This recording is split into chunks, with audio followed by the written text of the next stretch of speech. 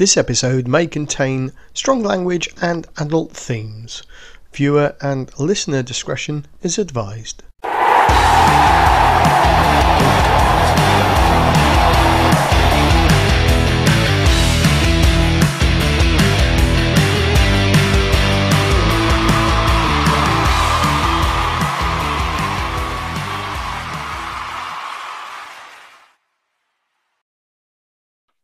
Hello, good evening, and welcome to Julian's living room, where tonight we see a very pale shade of brown adorning the sofa with no colourful cushions, but that's offset by the beautiful coastal watercolour hanging on the wall. Or you could just look at us. You're right, mate. Yeah, I'm cooking dinner, but pasta's on. It's going to boil over if I stay here. What the fuck are you doing the cupboard for? You know do that. You can watch the food in a minute. Evening all. Evening. Cheers. Yeah, mate. Cheers. Right, now I have to sort my pasta out. It's water, not gin, by the way. Just water, not gin. Sam? Yes. On the scale of 1 to 10, how happy are you this week? Personally, very happy. Scotland won, so a bit happier. Well, that's a typical jock happy because you really didn't look happy one little bit there. Yeah, so I mean that's the third time on the trot they've beaten Australia. So it's not a bad way. They're learning how to grind out results, aren't they? So. Yeah, do you know, I saw a little bit of it yesterday, flitting with other things that were going on, and I watched it today. It wasn't a terribly good or exciting game from anybody, was it? No, I mean, I said that when I was sitting watching it. I was like, it's not the all outstanding game, but there was a lot of kicking and that involved in it. But a win's a win at that level, isn't it? If you get the W, that's what matters, isn't it? That's all that matters. I mean, when I look at that and I see some of the stats that Australia had only gone over 6 phases once in the game, and when they hit the 7th phase, I think they turned the ball over. But the possession was being kicked away way too early, I thought, all through the game. Yeah, it was like that a lot in the first half. In the second half. Second half was like that. Yeah, well, there was a few comments to the referee who I thought, for his very last international, handled those blokes better than he's ever handled a game before. You could tell he just was enjoying himself and didn't care what people said. Oh, absolutely. He was giving high fives and everything, wasn't he? He had a cracking game, I thought. I was like, you know what? The way when he was refereeing, and I said to my mate, I was like, do you think this is his last game or something like that? And then the commentator said, "This is his last game." I was like, "Oh no, bloody wonder." So yeah, not good on him. He's had a good career, hasn't he? So he had a good game, he had a cracking game, I thought. Do you know what? If only he refereed like that right from the start of his career. But yeah, I did like that high five when the assistant referee put the arm out the wrong way for the line out. Yeah, and he corrected him on the radio and then walks up and gives him a high five. Yeah, good smile, yeah. He gave somebody else. He gave a player a high five as well. Did he really? I saw him kept putting his arm round Michael. And who's the Australian with the typical? Well, I say typical Australian. Why do they all have these great big bushy moustaches? It's like a national costume. It probably is a national costume, but it is Movember. There was a scrum half, the number 9.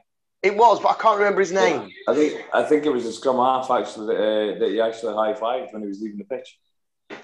Oh, it was cracking though, wasn't it? Because he was always on it. And I tell you what though, and I don't know whether it's just because the microphone was a bit more sensitive or whatever, but the amount of appealing throughout that entire game was doing my head in. Every single, and I think probably on balance, I think Scotland were worse at it than Australia, but they were just shouting for everything. Scotland forwards particularly, but I think the Australian backs made up for it. They wanted every decision. And the great thing was he just wasn't listening. Yeah. Like always. I do worry a little bit, though, about Imagine that Scotland team without Hogg or Russell. Well, listen, mate. They I know that Tonga weren't up to match, but listen, they didn't have Finn Russell and Hoggy against Tonga, and they smashed Tonga. So, you know. Yeah, but Calcil under 12s would smash Tonga. No, I don't agree with that, mate. I don't agree with that at all. What was the score? Well, they run around them anyway. What did England put past Tonga? Oh, I don't know. It's one of those things you don't bother watching twice, mate. I think it was 60-odd points as well, wasn't it? Honestly, can't remember. And they had their top boys out. What happened to Owen Farrell anyway? Did he not play? Farrell, no. He's got COVID. He's got COVID. He's got the big C. He's not got the big C. He's got the little C. Yeah, but he's got COVID, is he? Owen Farrell. Yeah. I wonder who did the test kit. Marcus Smith probably pissed on it. Yeah, it was Marcus Smith that actually did the test to see if it was coming out positive or not. Just put vinegar on it. It always makes them go positive. Interestingly, though, I did look at, because for many years, certainly under Vern Cotter, most of the Scottish teams seem to be playing everywhere but Scotland. And interestingly, I know the two people I've just singled out. So Finn Russell. That's not true. They always. Well, that's why if they had a majority Scottish bias, you kept losing. But Russell, I know, plays at Racing. Hoggy's down at Exeter. But actually, mate, 14 of that starting 23 play in Scotland, either for Glasgow or for Edinburgh, because there's no other teams in Scotland, obviously. Yeah. Which actually sounds quite bright for Scottish rugby domestically. Yeah, it's. I mean, they went through a lot of the phase time, and where they had a lot of imports, if you like, because Scotland were the worst for it at one stage internationally. That they had the most imports. Well, yeah, I mean, the commentators did make much of the fact that he's qualified because his granny's sister's brother's cousin's pet dog once had a walk in Edinburgh Park. Once drank whiskey from a dog bowl. Yeah. Once had a dram of whiskey. Yeah. But no, I thought it was a good game. So I think we should turn our attentions to the slightly closer game at the Arms Park, the Principality, the Millennium, whatever it's called this week. And we did, and forgive my naivety, I did have to ask on the group why the roof wasn't closed and everybody was getting bloody wet. And the reason, Julian, is? The South Africans said no, because they wanted it open. Suited their game. Yeah, I thought it was because Mark Drayford said if you have it closed, you can only have a third capacity because of COVID. No, South Africa said that they wanted it open. So South Africa wanted it open anyway. Yeah. But why? It's Wales. Wales are always playing in the wet. Yeah, but Wales want to play that running game and throw the ball around a lot, and the South Africans want to push it up the middle. So. Yeah, there wasn't much throwing it around. In fact, the only time that they threw it around was when they were trying to dodge a pitch invader. I mean, that was the one time we actually ran the bloody ball, to be honest. And then it was the one time. It was. There were, again, it just didn't seem to be patterns, phases. Like they're all. I mean, the first 3 minutes of the Scotland game, it was like watching under 14s. They were going all left, right, and centre, kicking the ball, running it, chipping it back. Nice to watch. It was a good game of rugby. They weren't really hitting it up hard. It was big tackles going in, big hits, cracking defences all the way through the game, start to finish. And then at the end, we just fell off, and South Africa still had some gas in the tank. And that the penalty count against South Africa was massive to start with, and then it turned around the other way, whereas Wales were giving a lot of them away. And then when they switched their front row off, they took the whole front row off and put a new one on. That was it. They always do. They always do. Yeah. And 4 of them were in the second half, and they all ended in penalties. Yeah. Good evening, Peter. Boys, how are you? Hey, you all right, mate? Are you guys all right? Yeah, we're good, mate. How are you? Fucking knackered. Absolutely knackered. I know, I've had nothing. I mean, that busy, Julian, I can't even cock a ball. Yeah, but you've got, wait, hold on. But you've got enough time to get yellow card in the match, though, haven't you? No, wanker. Yeah, so look, I mean, we're talking we'll come on to that in a minute because, Julian, I mean, you say that Wales ran out of steam a bit towards the end.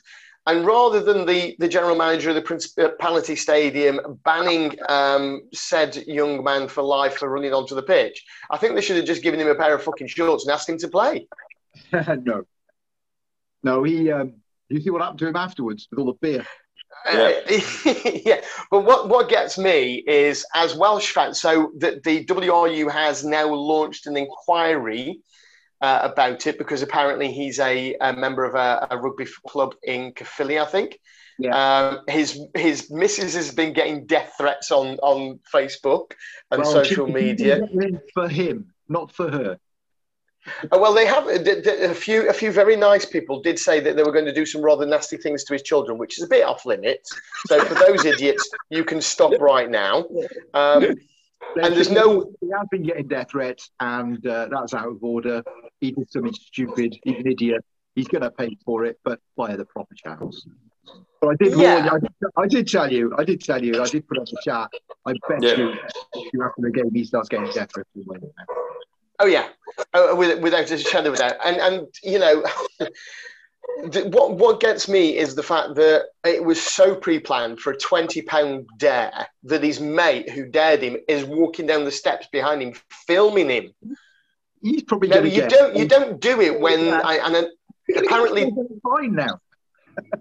Well, apparently the dare was to do it at a certain minute. But, you know, if you're a real Welsh fan, you'd have waited for the play to be up the other end of the field, wouldn't you? Yeah. 70th minute they charged, they bet him. And he did it, but dickhead. Yeah, and hopefully his mates are paying the fine now. I actually don't think he realised where the play was because he was looking backwards in the crowd when he went on. He had no idea where the play was. Not a clue. It's not like the old days with streakers, is it? Yeah. No, he didn't even get his knob out. He's not like Pete. Is that why you got yellow carded recently, Pete? Because you got your knob out? No, it hit a player in the face. What, with your knob? Well, you know. No, with his Rolex. Julian's trying to eat. With his Rolex. With his Rolex. Now, interestingly, there are a few other rumours. So we've had, I think Julian's just been sick in his mouth. A few other rumours and that have come out. I don't know whether you've seen in the papers over the last week or so. But Harlequin's team manager. We don't read the newspapers from the UK. It's only okay. There, and you can't read. Okay. If you've read the internet, then it's on Google, mate. It's on Google. So if you've read Google and anything about Quins, which popped up last week, I think, or the week before, that the long-serving team manager Graham Bowerbank left with quite a sharp exit a couple of weeks back. And nobody was saying anything. But all lips have been very, very tight. But allegedly, I'll say this again, allegedly, it involves some financial impropriety of the company credit card. But that's not the best rumour. The best one that I've heard this week is the reason that Chris Ashton has not been playing for Worcester over the last few weeks is because after a game, he and Jonathan Thomas had a scrap in the tunnel at Warriors, and Thomas has dropped him since then. Again, it's only a rumour. It's only allegedly happened, but that could be a reason why Chris hasn't been playing. So, you know, I suppose smacking your boss in the face. No, well, I suppose hitting your boss in the face really doesn't help your career prospects, does it? No. I don't know. Pete, what do you think? You must have done that before. Yeah, and then I took his job. Yeah, but the other is, didn't Ashton get voted like the worst ever player or something? Didn't I read somewhere like the most overrated player was him and George North? You've been reading the most overrated players of 2021 that was published earlier in the week, and we were going to talk about, but there's much more fun things to talk about today. We might come on to that later if we run out of material, but we're going to take a quick break right now, and we'll be back with you right after this.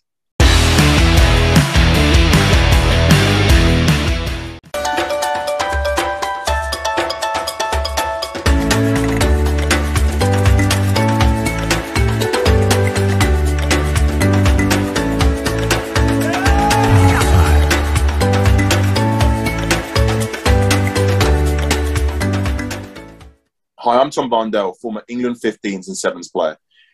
In 2022, I'll be supporting the first ever Samburu Sevens rugby tournament in Kenya. Teams from all over the world will be coming together for safari and rugby in the plains of the Wildlife Reserve. There are 3 categories of competition for both men and women. Register your interest now at www.samburusevens.com and come join us on this amazing new event.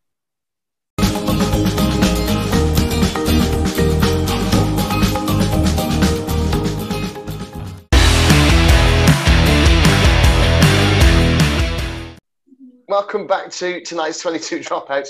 It's been an eventful weekend of internationals. We're not even going to bother talking about the England-Tonga game. In fact, every time. Although we'll mention one thing, that there was an agreement. We spoke last week on the show about the disparity in the pay structure and everything else with between Tonga Rugby and England Rugby, and they did come up with an agreement of, I think, 6 figures. They said that's as much as they would say as to how much they were going to give Tonga. Now, guys, I don't know whether you had a catch up on the BT Sport website. Just looking at some of the highlights as it was this morning. And there's a lovely little intro to their written piece that says, as the Autumn Nations series continues on Amazon Prime, all eyes were on the Gallagher Premiership. No, they weren't, which is why, BT Sport, you didn't show any of the games on Saturday, simply because you knew you get no fucking audience. So all the eyes were not on the Gallagher Premiership. There was 82,000 eyes, or pairs of eyes, all at Twickenham, and then the ones at the Principality and the ones at Murrayfield. But Sam, didn't Murrayfield look a bit empty? No, it was full. Was it? Yeah, it was a sold-out stadium for the Australia game. Well, fooled me, because it was the week before the Tonga game. Was it? Yeah. I was watching it again today. It just looked like blocks were quite sparse in some areas. No, as far as I know, it was full sold out. No, I hope so. I do hope so. Yeah. They were all wearing blue, and you didn't notice. Did your eyes? That'll be it. Yeah, that'll be it. So, Sammy, have you recovered from your trip to Slovenia? I have, yes, and it was a good weekend of rugby here in Malta, with Blues versus Reds, which is basically like a national training camp game for selection for this weekend, because we've got Malta versus Israel this weekend. At home? Yep, at home. So I refereed my first 80-minute match, and I think it's about 18 months. So I was quite chuffed. Done well. Nice. Half-time score was 5-19, and it finished off 10 points to 50. Because it's a non-league weekend here this weekend just gone, and we'd only got 2 in the north that were postponed from COVID. So I ended up going to the lovely part of the Peak District in Buxton, which has the aptly named Sunny Fields as the ground, and of course a 14% chance of rain. I did my homework. I checked 3 underlayers later and my shirt, and I was still absolutely frozen from the icy Force 8 drizzle that went horizontal down the pitch in the first half. Thanks, Buxton weather. It's the only place in the world where you can have 4 seasons on one game. Sounds like it was very, very moist. Moist is a nice word, isn't it? You won't be moist this week because you're going to sunny places. I am going to sunny places. I'm going down to Portugal for the under-20s European Championships. And I will be doing a match commissioner course down there with World Rugby. Hey, and so the under-20s is your practical side? Yes. So we arrive, we observe on Wednesday, we have 2 days of classroom stuff and work, and then on the Saturday we'll be helping out, I think. I'm not sure yet. I'll find out when I get there. Brilliant. That's not bad, is it? When are you going to do yours then, Sammy? Do what? Your match commissioner course? Not that you need a holiday in the sun, do you? I've done the online prep stuff and everything for it, but I haven't actually done the match commissioner's side of it now. Next one, mate. Next one today. There's a good team of people going down as well. A lot of people I know as well. A lot of friends I haven't seen for a long time. Yeah. So, it's a good crowd.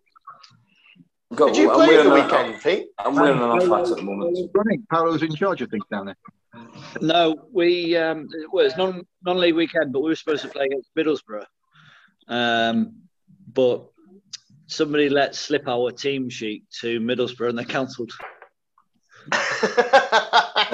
Did you have a few ringers in there, bud? Yeah. Well, we had a squad of 23 for a 13 fixture. Yeah. Middlesbrough just went, nah, we're not playing. And how many players from National 1 and National 2? No, there was a lot from DN1 playing 7 levels below where they were supposed to be playing.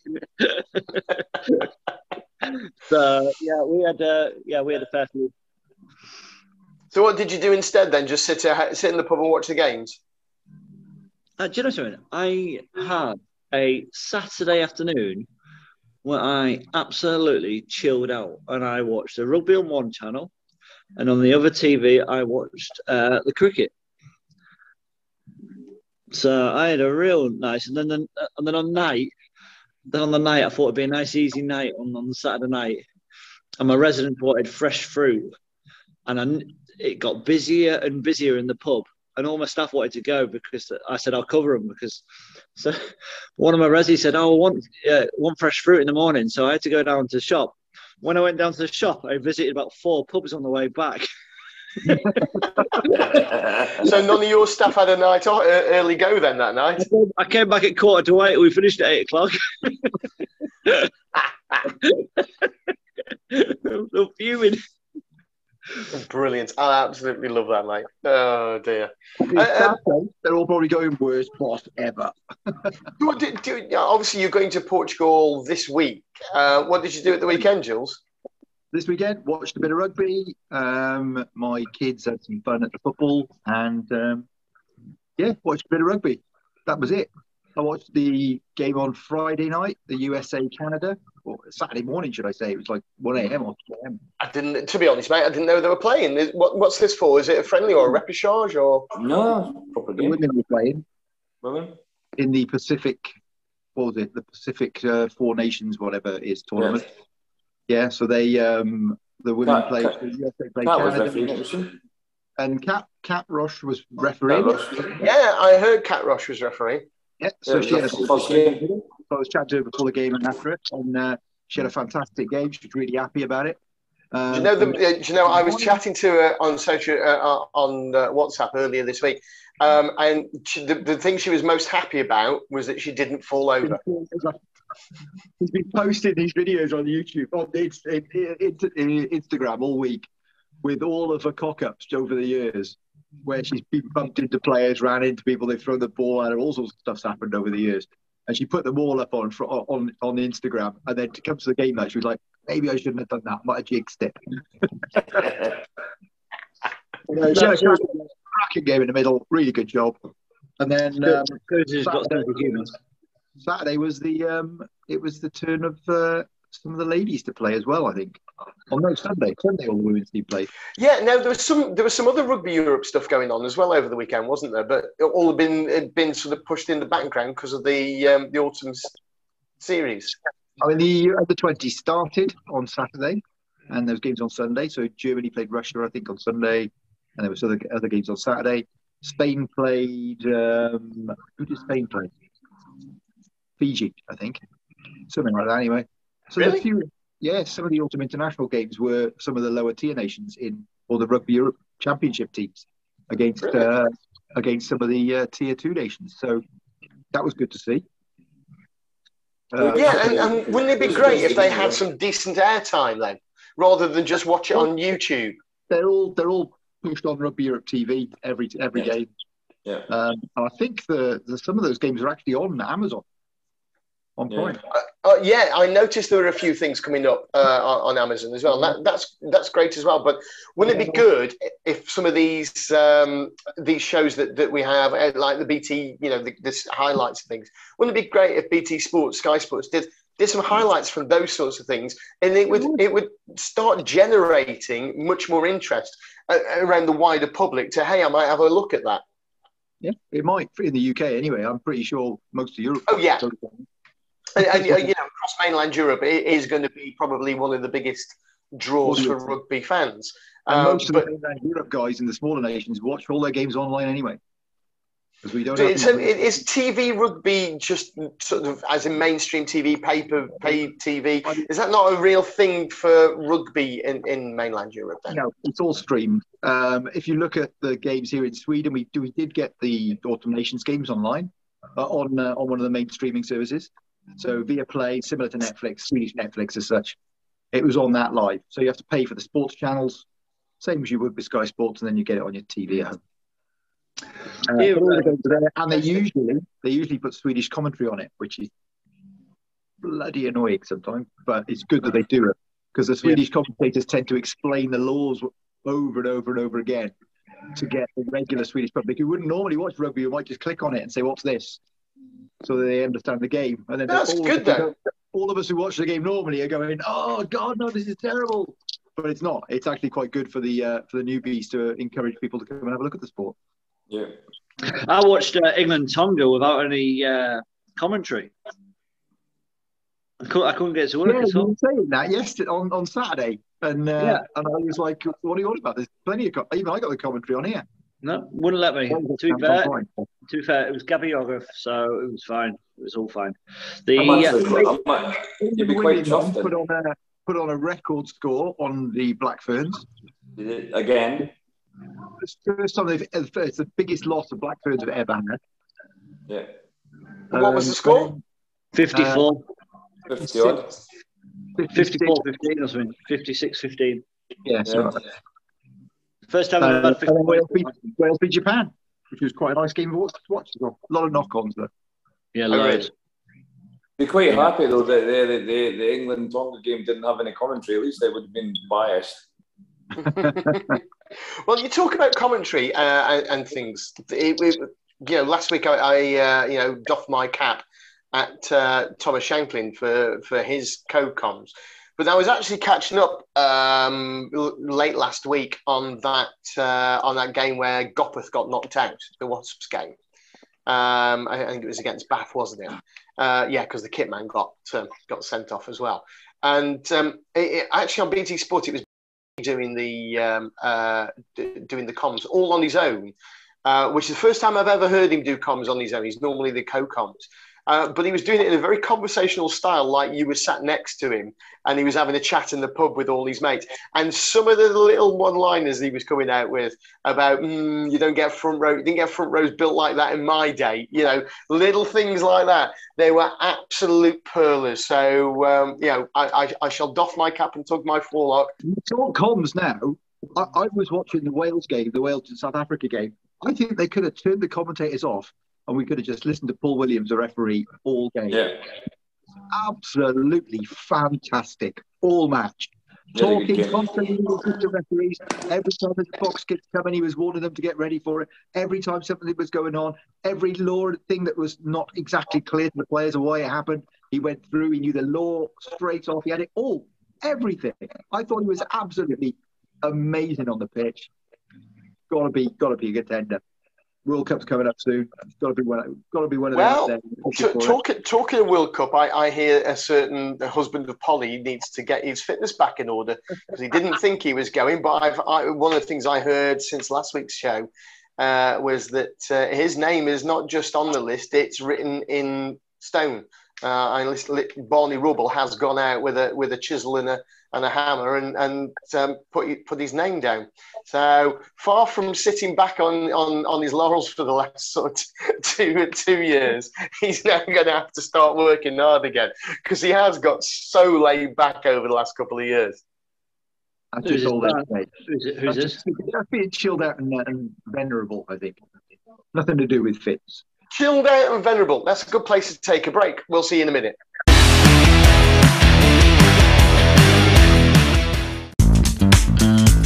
When you need clear and concise match official communication systems, look no further than the brand new Axiwe AT350. Radios they're always useful, they always help us, especially the Axiwes, where all three of us can be open at any time, we can have open communication. Available now from refcomsglobal.net. Invest in profits, into match official development worldwide.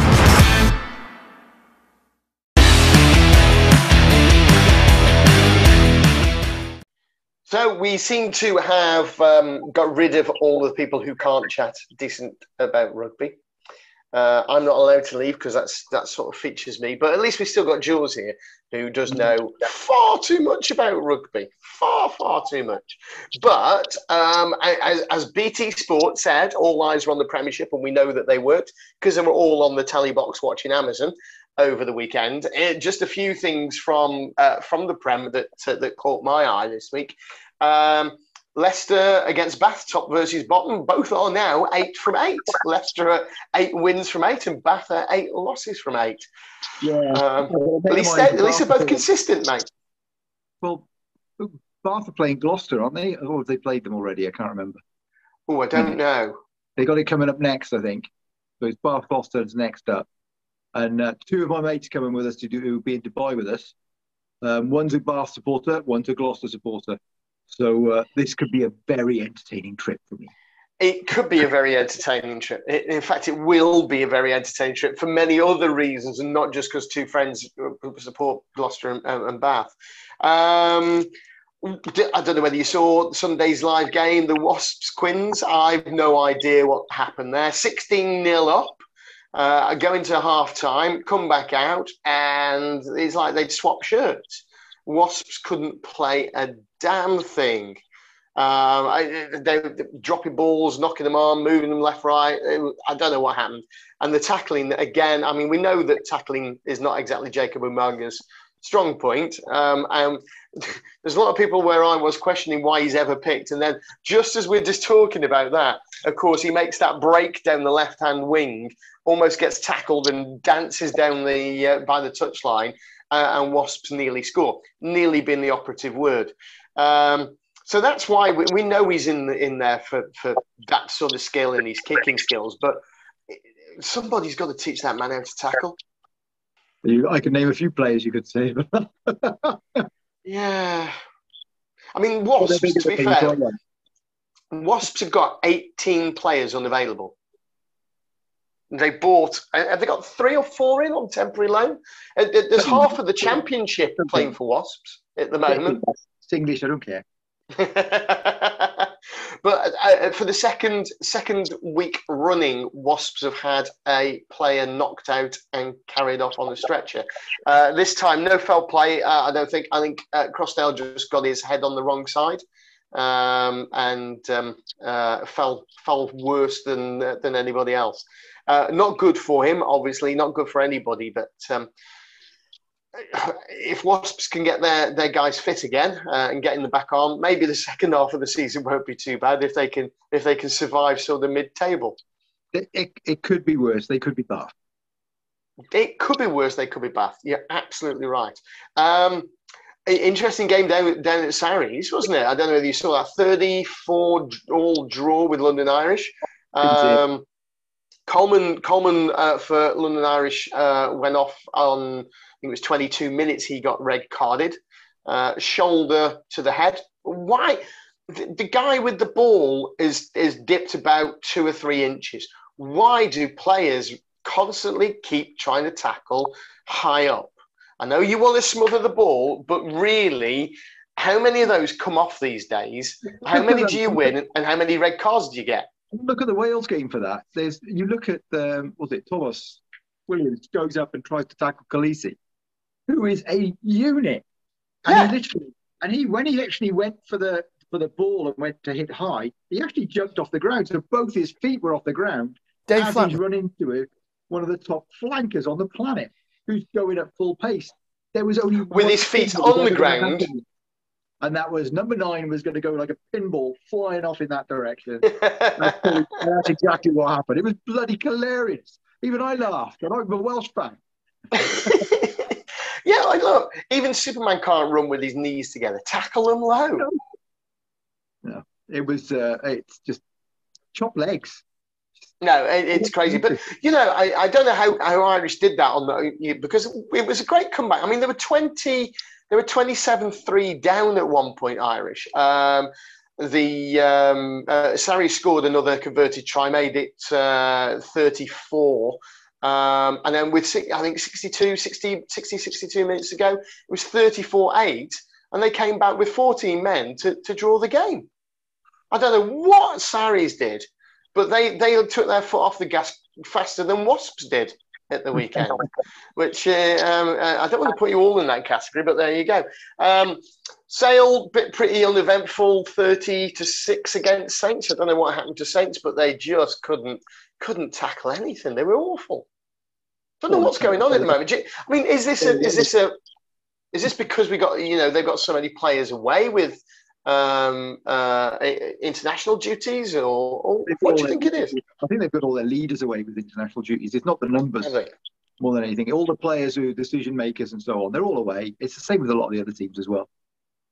Well, that's just the point, isn't it? So once they get subbed off, you get maybe one or two guys left who've got a bit of experience, who are usually a little bit older. Once they get subbed off because they're tired, they've got to look after their bodies a bit better, and you lose all your leaders on the pitch. That could be explaining what happened to Saracens. It could explain to Saints and so on.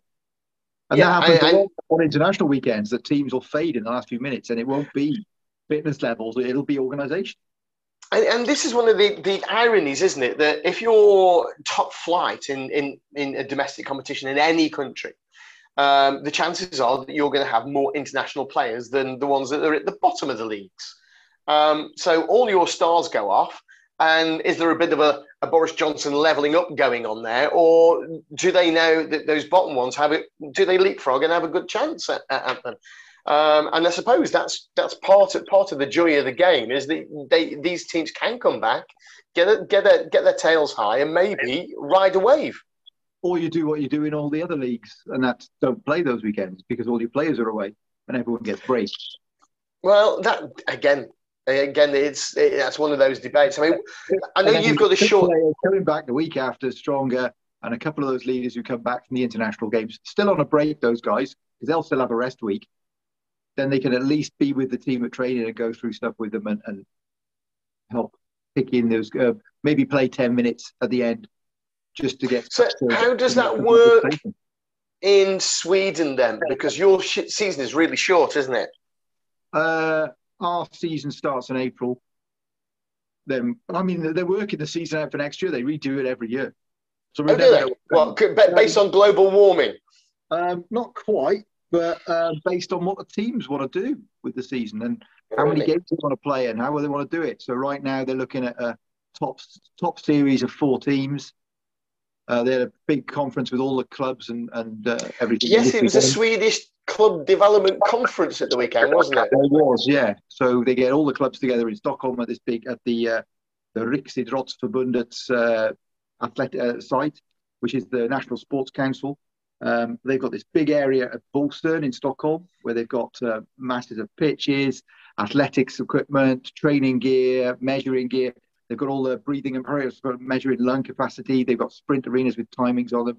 They've got a massive gym session set up there. They've got classrooms, conference rooms, big canteens. So they have all the youth teams go up there, senior teams, everything goes up there. Elite athletes all the way down to beginners, all the time. Do you go there?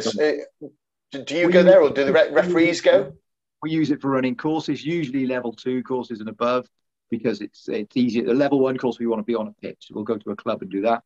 But if we got level 2 where you need a bit of classroom time often, and we usually bring in people from overseas as well for level 2 courses. So do you, as referees then, do you get involved in that club conference at all? Send anybody along to that. It was apparently they got a lot of work done. A lot of the guys I do development work with, the coach development, club development, that sort of stuff. They were all there explaining the regional plans and how the regions are doing in Sweden. And then we had Jose. I'm not going to try and pronounce his surname again. I'll see him next week in Portugal, from Spain, who's works for Rugby Europe and World Rugby. I stitched him up at the conference. I sent a message to Jennifer, who was sitting there, getting bored, sending me texts going, I'm bored out of my mind. There's nothing but 55-plus-year-old men here and 5 women. That's it. And I was laughing my ass off, going, tell Jose to try juggling with balls while singing opera. And he messaged me back going, you bastard, I'll have you next week. Nice. I'm looking forward to Jose's revenge. In fact, I think it could be a whole new series on Twitter that could, Jose's revenge. It's not as good as Dana's revenge, however. No, okay. Well, things like that should definitely stay where they were. No, But that one was actually extremely entertaining. When I was doing my World Rugby trainer training over in Dublin, we were just outside Dublin for that. This beautiful centre set up by the hotel place with a big GAA and massive rugby pitches behind it. Fantastic place to go to do training courses and so on. IRFU hosted us there. And Dana Teagard and me were both doing the World Rugby trainer course. She's American from Germany. And one of the projectors had a problem. We were in the background. So they said, right, Jules, Dana, go and get everybody active for 5 minutes while they fix the projector for the next presentation. So we got up there and Dana gets up and says, hi, everybody up on your feet. I don't know if you know, but Julian is one of the top Zumba instructors in the world. Off you go, Jules. mate, I'm going to remember that one for Dubai. When it could screwed me at that one. It was absolutely epic. And I'm still planning my revenge for that. And this was quite a few years ago. Mate, I did run a 5-minute Zumba class for that one. So there you go. So you now have a well-rehearsed, practiced, and coordinated Zumba routine. There was nothing practiced or coordinated about it. It was. There are some people who think quick on their feet, and she is definitely one of them. That's great. I absolutely love that. Well, look, we'll say goodnight tonight with those little pranks. I'm sure we'll talk more pranks when we get back from Dubai, because there's usually plenty, and maybe some of the most infamous and notorious offences that come up in court might just make their way onto the show. No names, obviously. Filmed tips. Oh yeah, we're going to film them, and you never know. We could, and I think we should just get everybody sat round a phone, and we'll do a live show, or at least try and record one while we're there as well. I will have my laptop with me probably. So. Yeah, we'll record on a laptop, and we'll just have a few phones going round, and we'll get some footage from Dubai. We'll have a Dubai special that'll be coming up later in December, we hope. Until then, well, and actually not until December, until next week. It's time to say goodnight, but we'll see you again next week. Take care. Bye bye.